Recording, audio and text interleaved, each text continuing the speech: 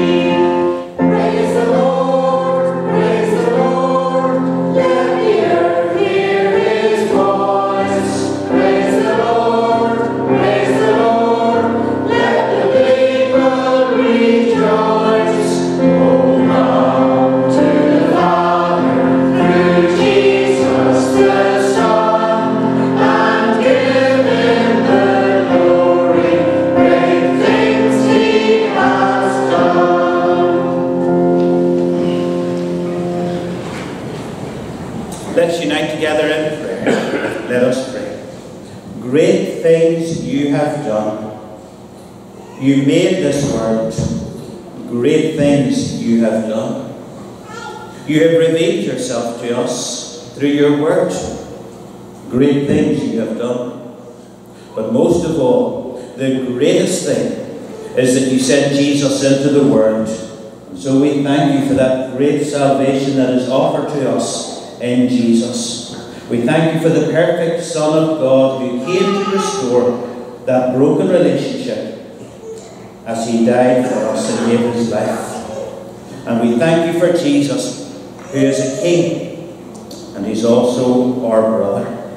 We thank you for Jesus, who is faithful towards us every day. We thank you for Jesus, who understands what we're going through. Even today, if life is difficult, he knows. If life is good, he understands that also. Because Jesus was like us, and he identifies with us. And yet, he was completely different from us, that he was the perfect Son of God.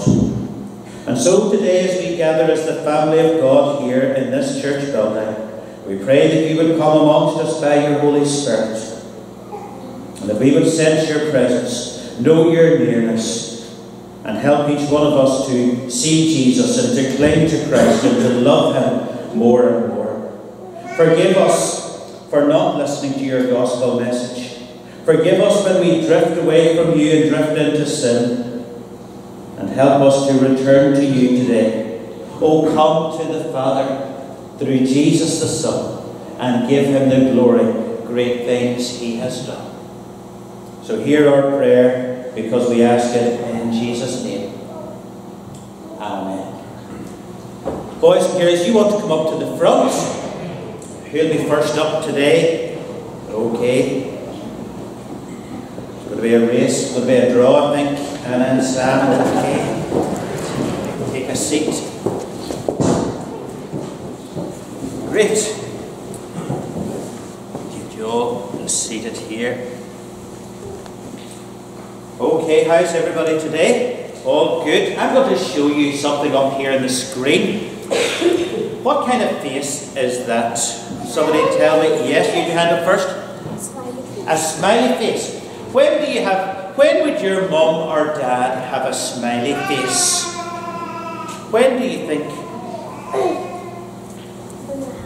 When they're happy. Yes. And I wonder, what could you do? What do you do that would make your mum or dad happy? Any ideas? When would your mum and dad be happy with you? Would they be happy if you did well at school? Yes. Would they be happy with you if you got into trouble at school and you were fighting at school? No. No. Would they be happy with you if you tidied your bedroom? Would they be happy with you if you made a mess all over the kitchen? No. No. Would they be happy with you if they helped out in the farm and you did a bit of work outside? Yeah. Would they be happy with you if you did your homework without having to be told to do it? Yeah. Right. So you know what to do, isn't it? I want to tell you about God the Father, and he was happy with his Son.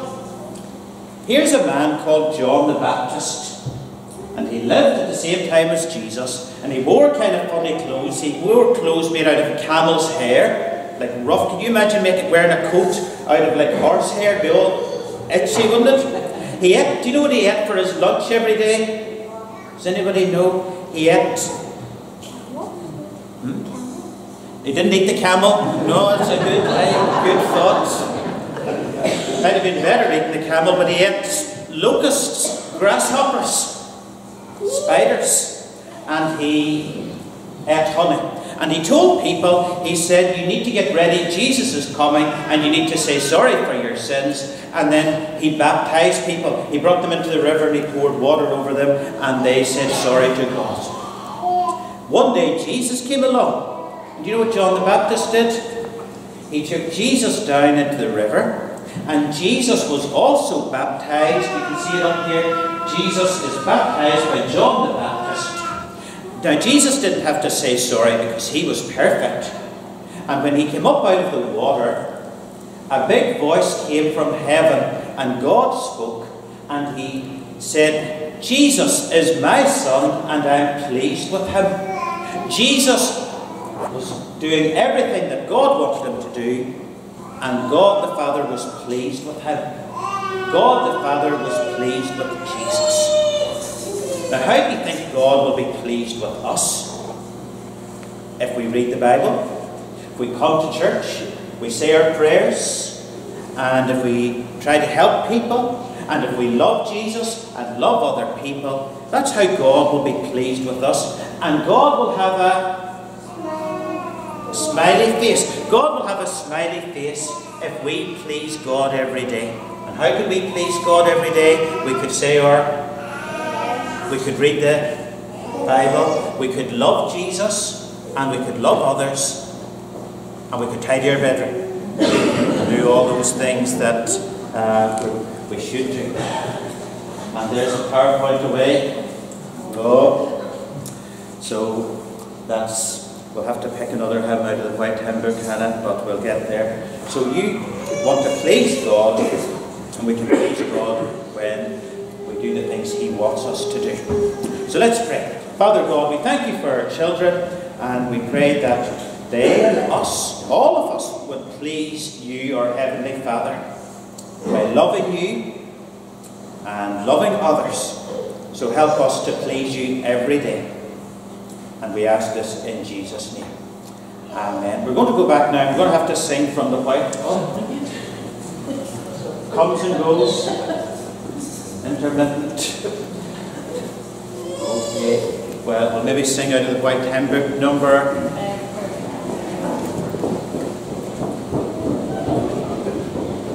number 39.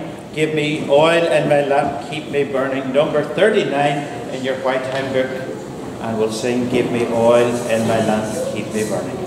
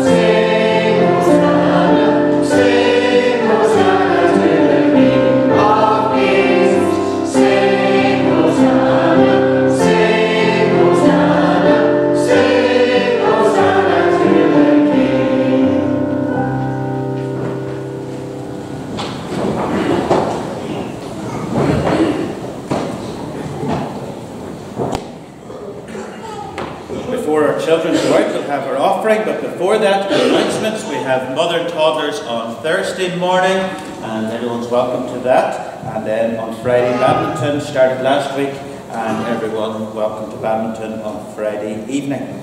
Session meeting, we'll just maybe have to postpone that on Tuesday, but I'll confirm that with the elders tomorrow. I think that's all by way of announcements. We worship God with our offering. Our gifts and offerings will be received.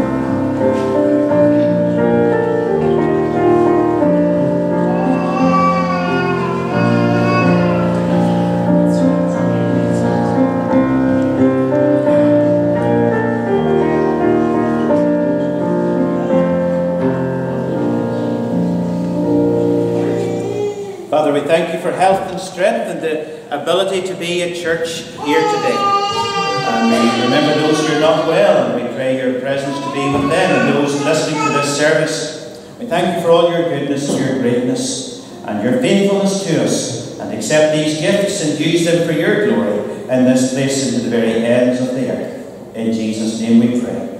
Amen.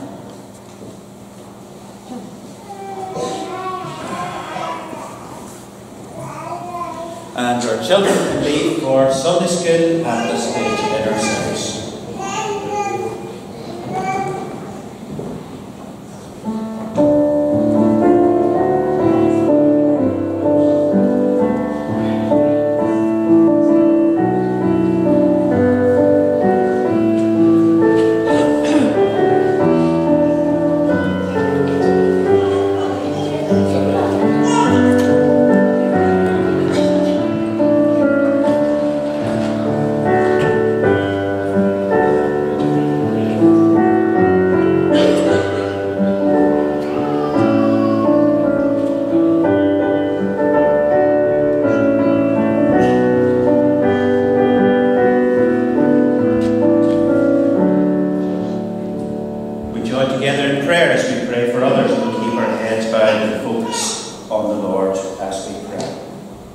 Father, we want to bring before you the needs of our loved ones, family and friends, and in particular those who are sick, and those who are frail, and those who are suffering, those who are in pain or agony, and those who have suffered loss and bereavement.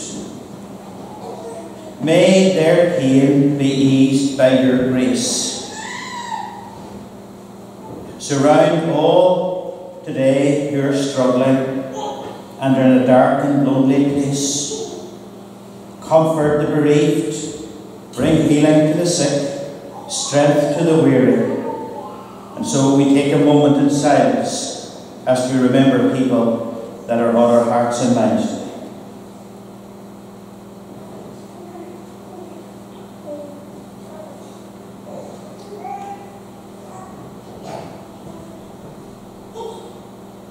Father God, we thank you for your church in this place. So we pray you build up your church, build up your kingdom. Bless the work of our Bible class and Sunday school, so that our young people would hear of the love of Jesus and respond to that love. Thank you for our Sunday school teachers and leaders, and all who give up their time to serve you in our church, our office bearers, our leaders, and all who carry responsibility within this church. And so may they and all of us draw on the deep reserves of your love. And we take a moment to pray for a particular aspect now of the life of this church.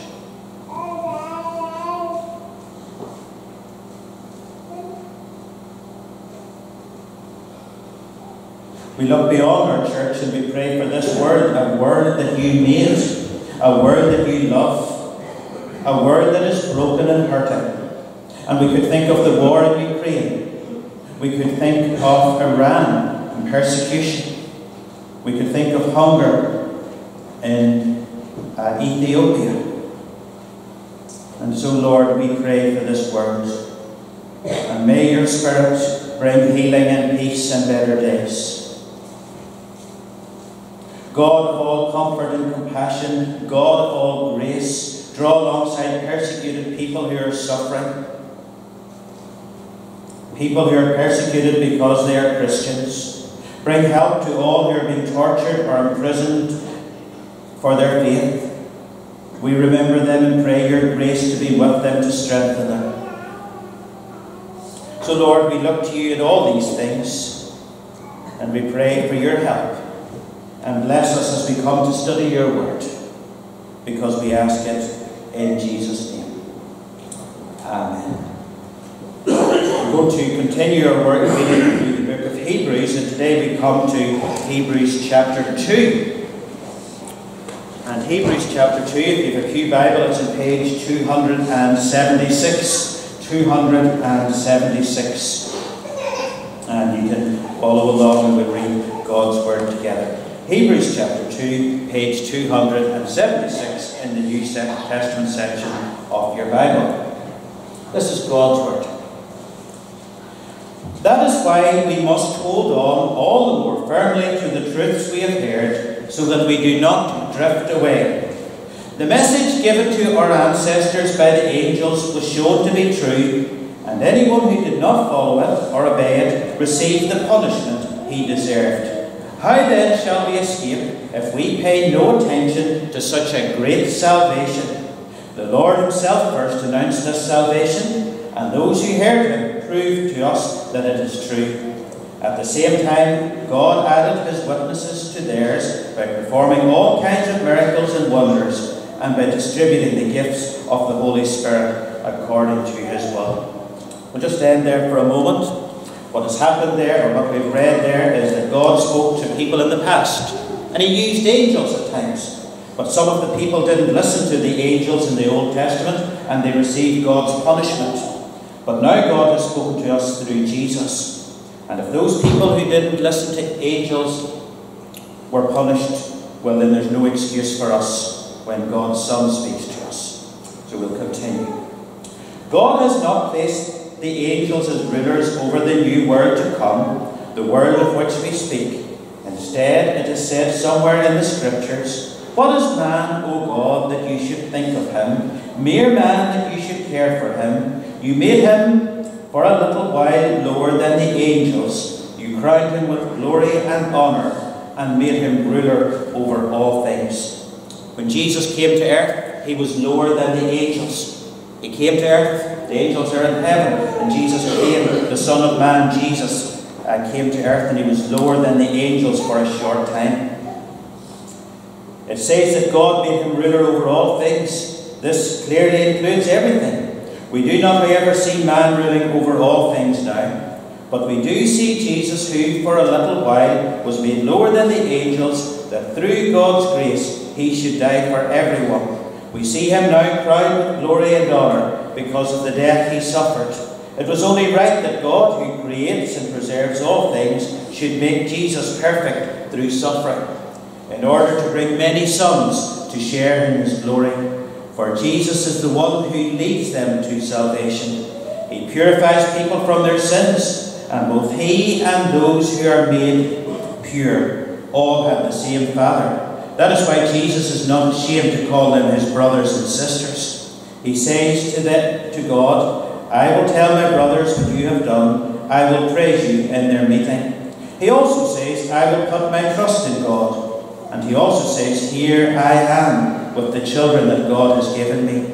Since the children, as he calls them, are people of flesh and blood, Jesus himself became like them and shared in their human nature. He did this that through his death he might destroy the devil, who has the power over death, and in this way set free those who were slaves to their lives because of the fear of death. For it is clear that it is not angels that he helps. Instead, as the Scripture says, he helps the descendants of Abraham.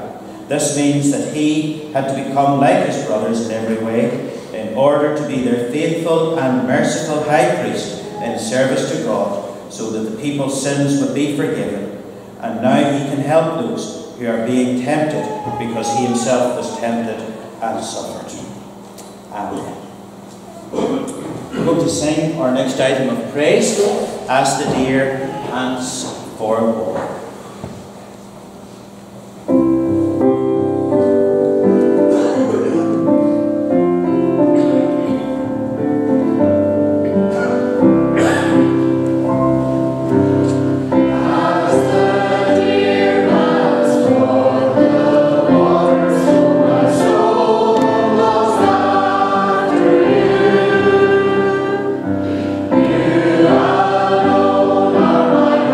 Jesus.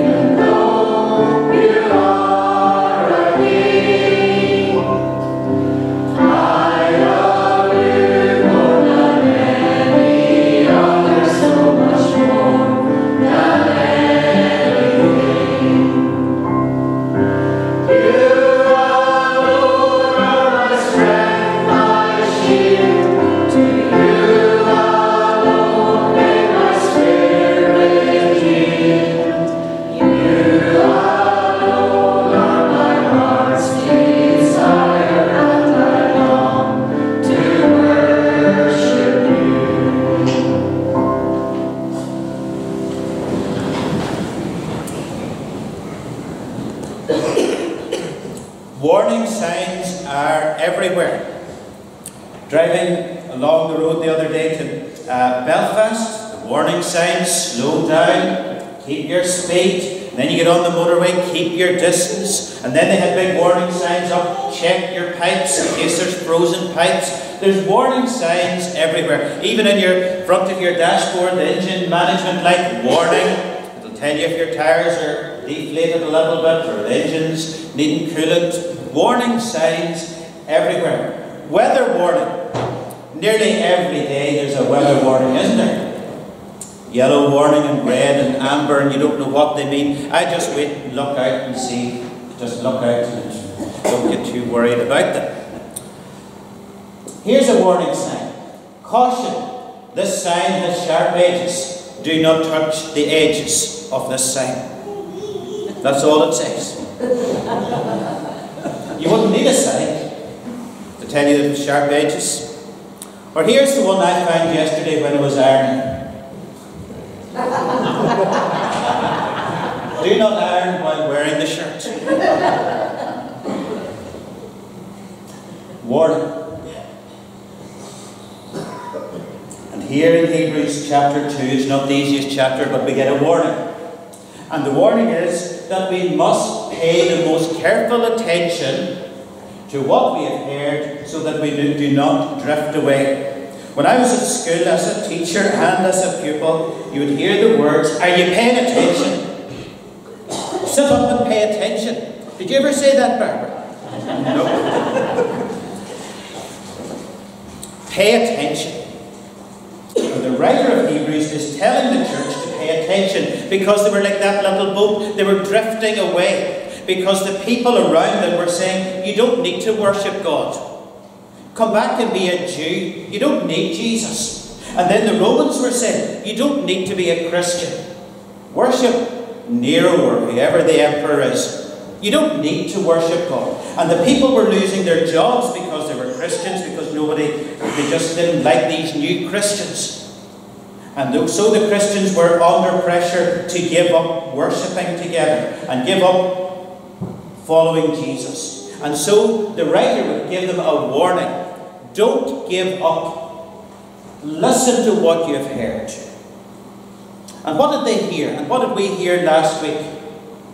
Well, we heard that Jesus is better. Last week we said that Jesus is revealed in Scripture. That he's better than the angels. The angels can't save us. He is the Son of God, who is the exact replica of the Father God. And he's the one who died, and he is the one who is in heaven. So Jesus is better. Don't we know all that? I want to bring you back now. Imagine you're on an airplane this afternoon at Belfast, and you get your seat and you put your bags up in the overhead locker and you sit down, and then you hear the announcement: please pay attention to these safety instructions. And the air stewards start to go through, follow the lights, and where the oxygen masks are, and where the life jackets are. How many of you actually ever listen? I'll put my hand up. I don't. I've heard it before. Are we a bit like that when it comes to Jesus? We've heard it all before. And we're like the people on this flight. They're just sitting around, they're putting in their headphones, they're falling asleep, they're looking through the magazine, the duty free, to see what the bargains they can get. And we don't listen. So is it any wonder the writer is saying, pay attention, listen up. And so in chapter 2, he would tell us a few more things about Jesus. First of all, he would say Jesus is our brother. Now, brothers are a lot in the news recently. Harry and William. They're not maybe the best example of brothers at the minute. I think that's to put it mildly. But what did Jesus say? Or what did the writer say here in Hebrews? That is why he is not ashamed to call them brothers and sisters. If you believe in Jesus today, and you've trusted in Jesus, Jesus calls you his brother. Imagine. Or sister.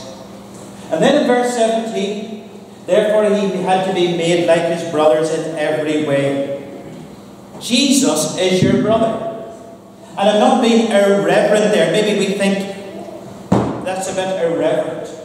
But it says here in Scripture that Jesus is our brother, that we're adopted into his family, and that Jesus is our brother. And the way an older brother looks out for us, that's the way Jesus looks out for us. And we have that intimate relationship with our brother. We're brothers and sisters with Jesus. Jesus became our brother. We just sang a few moments ago, "You're my friend, you're my brother." Jesus is your brother. And that means he cares for you and that he understands what you're going through. Jesus was 100% human being, but he was also 100% God. He wasn't 50% God and 50% man. He was God and man in one. And he shared our humanity. He was the same as you and me. There's babies born every minute. But there was only one Jesus. And he's not one amongst millions and millions of babies. He is the Son of God. He is our brother. He belongs to us and we belong to him. But you know sometimes what we do to those relatives that we just can't be bothered about? You know those 22nd cousins removed, twice removed? You keep them at a distance. We all do it to some family members, don't we? Do we do the same to Jesus? Keep him at a distance. Send him a Christmas card, maybe. Jesus is our brother. And he's one of us. And we should treat him like a brother. Because he loves us, he accepts us, he forgives us, he brings us hope, he brings us help. Jesus is our brother. And then in verse 18 it would say, he became like us, and he suffered, and was tempted, and he is able to help us when we suffer. Jesus knows what it's like when someone you love dies. His friend Lazarus died. Jesus knows what it's like to be tired and he sleeps on a boat. Jesus knows what it's like to be hungry and Satan would come and try to offer him bread to eat in the wilderness. Jesus knows what it's like when friends let you down, when people deny you. Jesus understands what you're going through. No matter what you're going through today in church, Jesus stands with you, ready to help as your brother. And he loves you. Jesus, your brother. But Jesus is more than a brother. He is the great high priest. In the Old Testament, once a year, a high priest went into the temple. And went into a special part of the temple called the Holy of Holies. And they brought blood with them. And they sprinkled the blood over the altar. And that blood was to take away the sins of the people. And every year the high priest had to go into the temple and sprinkle this blood to take away the sins of the people. What did Jesus do? Jesus became the Lamb. And he died and shed his own blood to forgive us for our sins. So in verse 17 we read, Jesus became the faithful and merciful high priest in the service to God so that people's sins could be forgiven. Jesus is more than your brother. He is the priest who died, who shed his blood so that we could be forgiven. He took all of our punishment upon himself. And he's more than that, he's faithful and he's merciful. Jesus understands and he practices mercy. He is the one who lifts up the fallen. He is faithful in carrying out his duties. And Jesus is the one who brings forgiveness. He's the great high priest. He's our brother. But Jesus is also the leader here in these verses, we're told. Jesus did all this in order to bring many sons to glory. For Jesus is the one who leads them to salvation. Jesus is the one who leads people. Who are you following today? You could follow people on TikTok and Twitter and Facebook, I'm sure.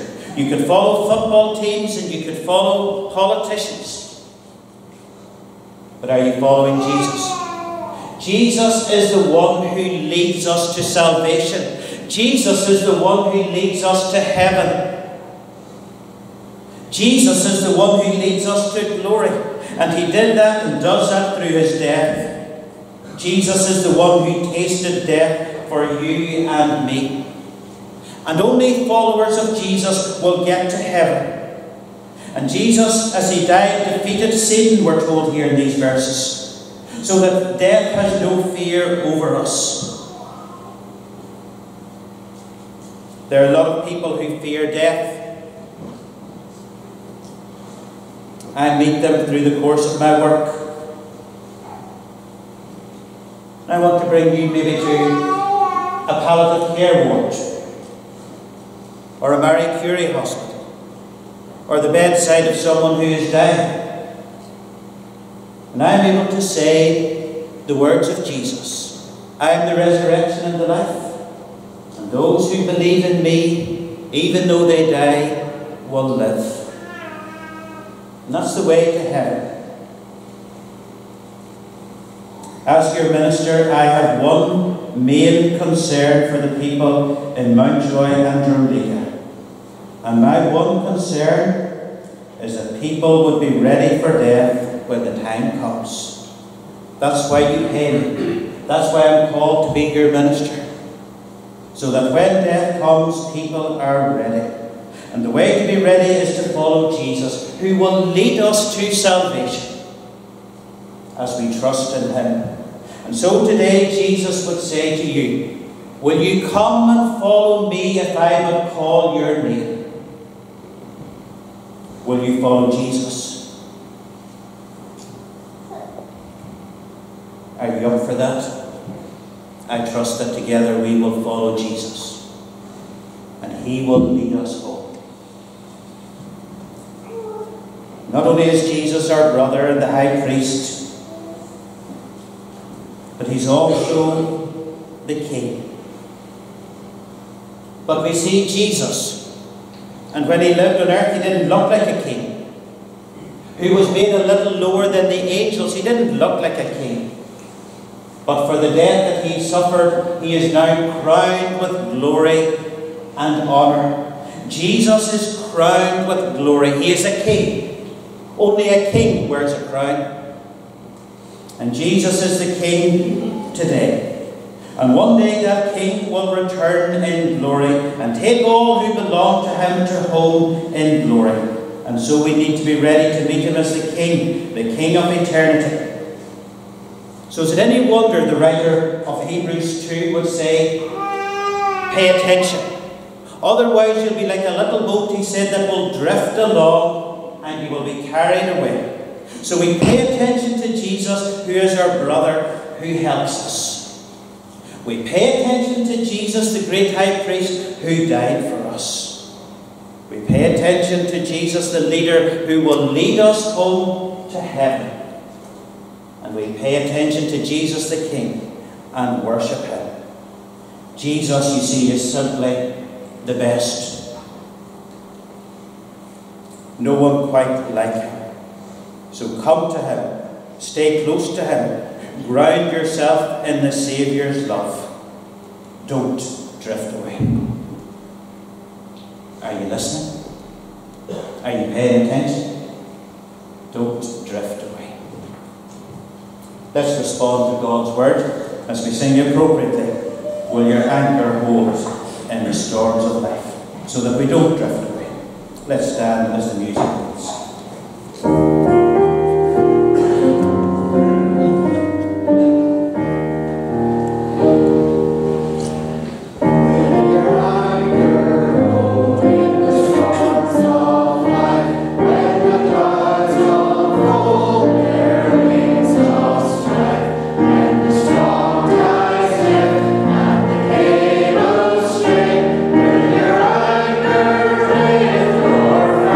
Free.